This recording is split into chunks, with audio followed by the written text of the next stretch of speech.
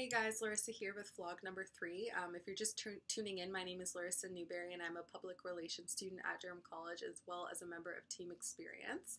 The last 2 weeks have been a blur to say the least. I've been extremely busy, but I have a lot of great things to share with you guys, so we'll just jump right in. Firstly, last Tuesday was Alumni in the Pit, and I was lucky enough to actually be able to host the event again this semester, so it went really well. The alumni we had this time around was Kyle Merkley, who graduated from the Music Business Management program and is now a music supervisor for RPix Media, and he's been working on some really cool projects. He's done soundtracks for shows like Flashpoint and Heartland, and a bunch of really great ones, so it was really nice hearing his story and kind of the path that led him to his career.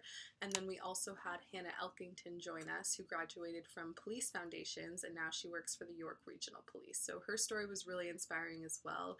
She was so well spoken and really passionate about what she did. So both of them just did an amazing job, and it was a really great experience for me. If you haven't attended an Alumni in the Pit session yet, whether you're a current or prospective student or even an alumni, I would definitely recommend doing so. So next, my group and I finally finished our Gemini projects, which is a really big project that is assigned to the second year public relations students, where you have to plan a mock gala dinner for the Canadian Screen Awards. So you put together a full event binder. We had to do everything from getting quotes, creating a budget, organizing an agenda, designing a ticket and a menu. So it was a really big assignment. But it was a great experience. I'll be honest with you, my group, in the beginning, we really thought we had it all together. Everything was going well. We started early, and then the night before, everything just kind of blew up in our faces.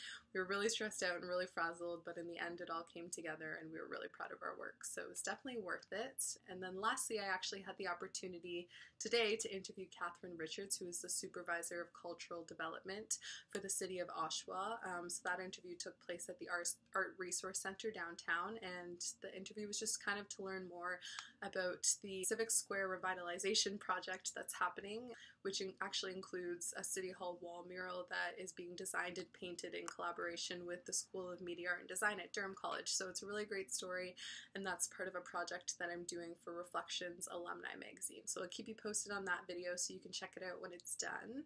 And I think that's pretty much everything. Now that I'm saying it out loud, it doesn't sound like that much, but I promise you I've been keeping busy. If you have any questions for me, you can comment below or send me a message to any of my Durham College social media accounts. My username is DCLarissaX, but yeah, that's all for vlog number 3. Thanks for watching. Bye.